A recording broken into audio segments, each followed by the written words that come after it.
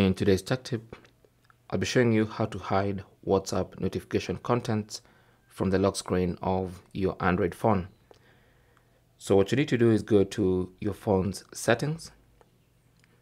On the main settings page of your Android phone, tap on notifications and then go to app notifications. Then scroll down and look for WhatsApp. Tap on it. And as you can see, first of all, we have notifications enabled. So what you want to do is go to lock screen notifications, tap on that, and then select hide content.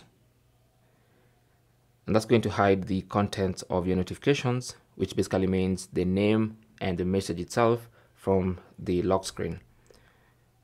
So I'm using an Samsung Galaxy S23, but these instructions should work for most Android phones. Thanks for watching. Leave your comments and questions down below, and good luck.